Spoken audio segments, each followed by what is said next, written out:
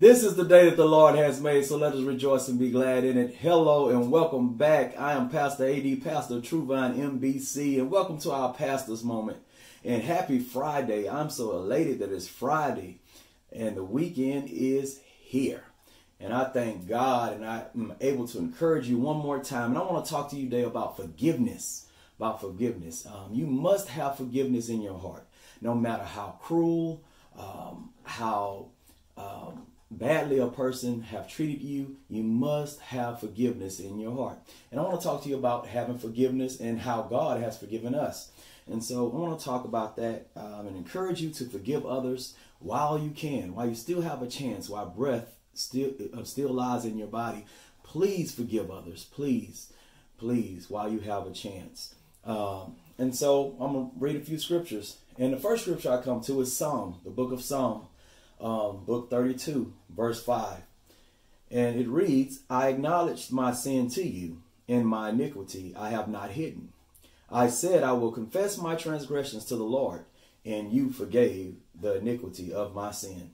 So we have to learn how to acknowledge the sin that's in our lives to God daily when repenting. David picks up the key terms that he had used to describe sin in verse 1 and 2.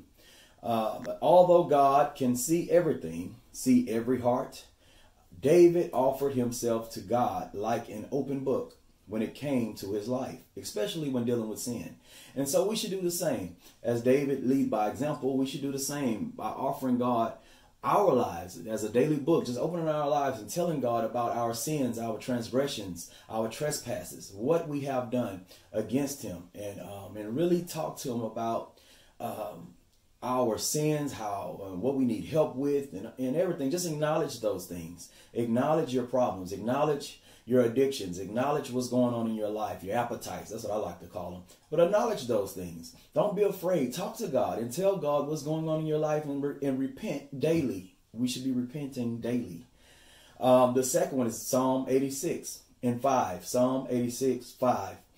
For you, Lord, are good and ready to forgive, and abundant in mercy to all those who call upon you.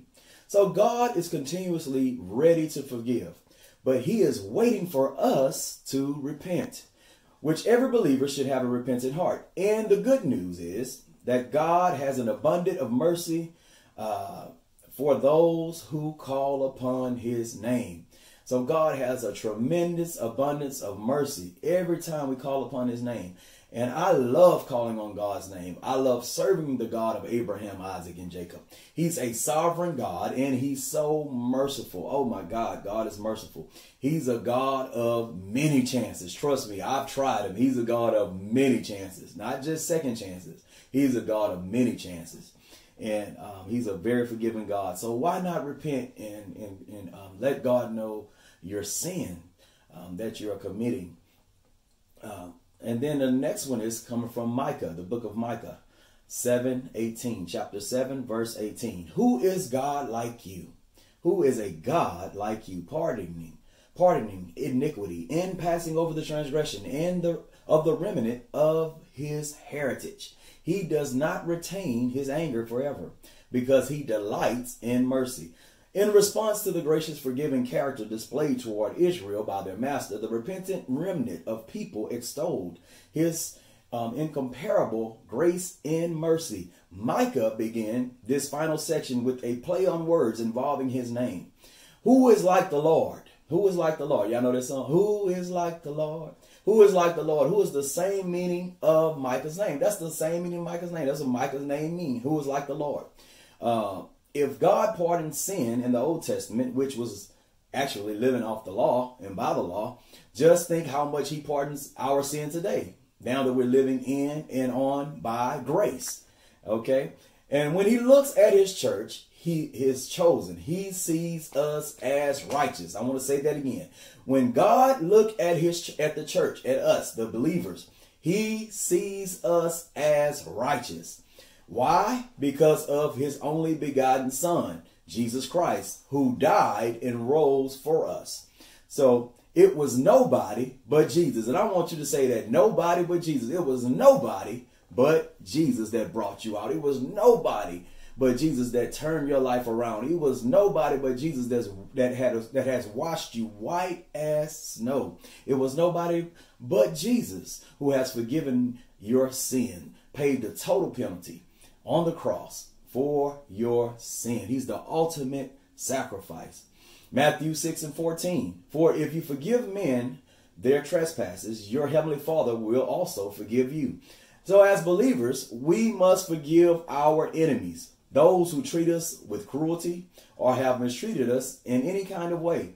Not saying to remain friends or to converse with them, but we must forgive in order for us to be forgiven by God. And sometimes you must love from a distance, because some people are hard to love, but we must love them regardless of the fact. You don't have to like their ways, but you must love them, because that's what Jesus was about. Love, forgiveness. He was about that. And so as Jesus exemplified love and forgiveness, we also must exemplify the same thing. So sometimes you must love a person from a distance, because some people you just can't get along with. So you must love them from a distance. Love them from a distance. Acts 3:19. Repent therefore and be converted, that your sins may be blotted out, so that times of refreshing may come from the presence of the Lord. So Apostle Peter is preaching repentance and a conversion to Christ. And he's preaching about the millennial kingdom that will come in some time, era, or season.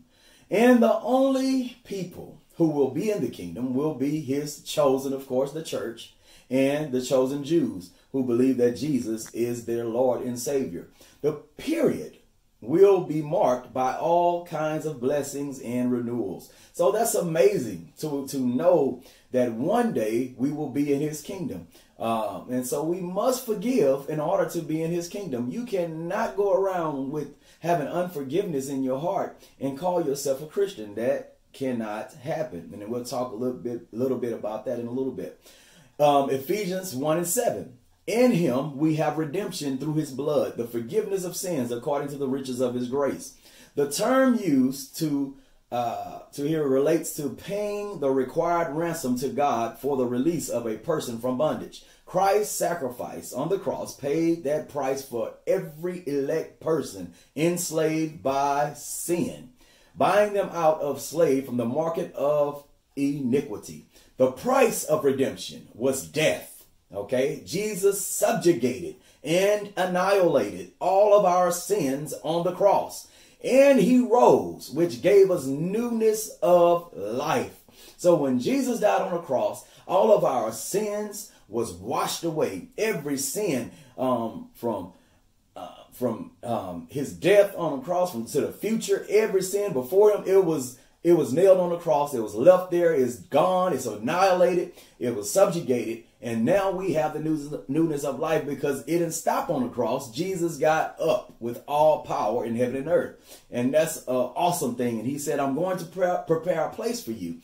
And where he go, we also may be. So, and so I'm excited to know that. I'm excited to serve a God like this. He's amazing. He's the only God.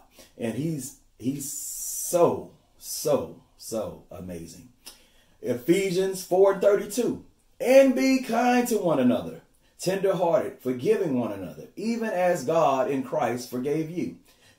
So those who have been forgiven so much by God should of all people forgive the relatively small offenses against them by others. So forgive others. I mean, it's just small offenses. Sometimes people don't mean any harm. And maybe it just came out the wrong way or whatever. But forgive them. Forgive them. Again, it doesn't mean you got to be all in their face every time you see them, but forgive them. People who comes against you, whether small or great offenses, if in Christ, once they repent for their offenses, it is forever removed. While you are still mad, upset, and angry with them, they have been forgiven. They already asked for forgiveness, but you're still upset. You're stressed out over silliness. So they have already repented for their trespasses against you and have moved on with their lives, while you are letting their offenses, their misdeeds, their mistreatment hinder your life by stressing you out and keeping you upset.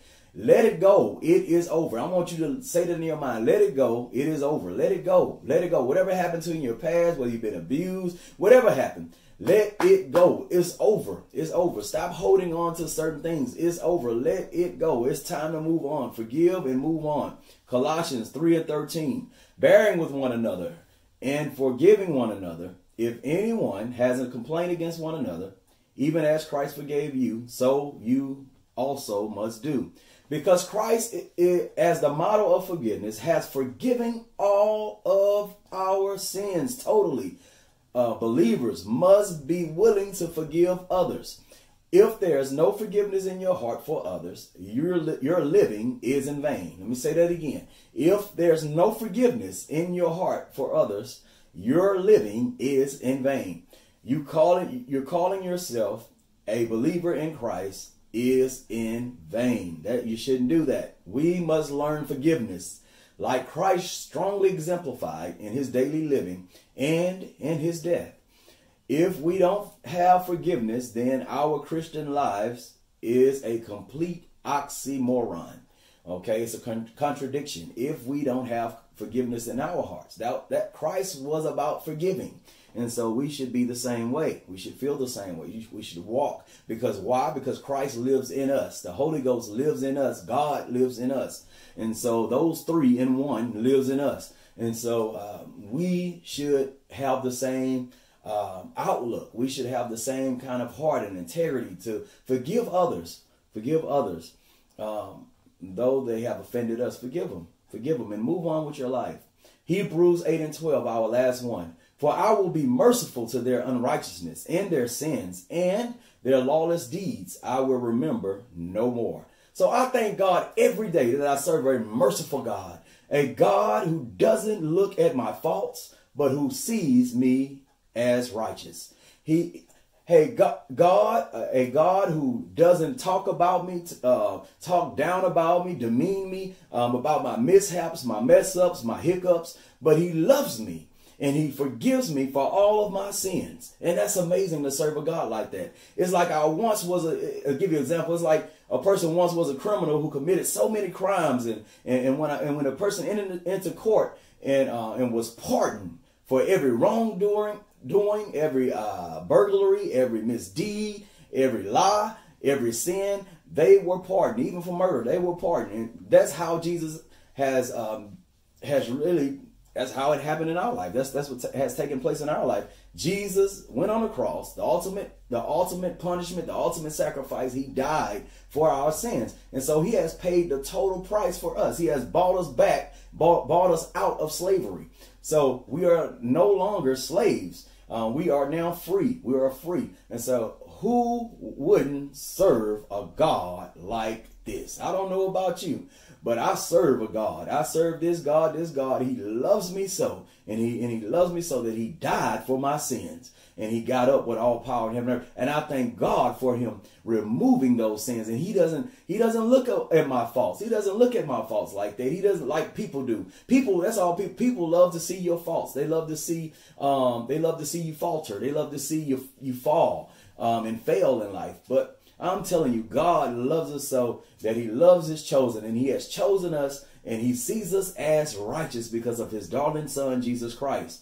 And I thank God for his tender mercies and his loving kindness for sending us his darling son to die on the cross and to rise for our sins. Isn't that amazing, people? To know that God forgives us. So why not forgive others? Forgive others. Have it in your heart to forgive others. Your family members, whoever it is, forgive them and move on with your life. Forgive them and move on. And God will forgive you. So please have that forgiveness in your heart. And know that God loves you, and know that to be a believer in Christ, in order to be a believer in Christ, you must have forgiveness in your heart, that type of love, that type of compassion in your heart to forgive others no matter how badly they treated you.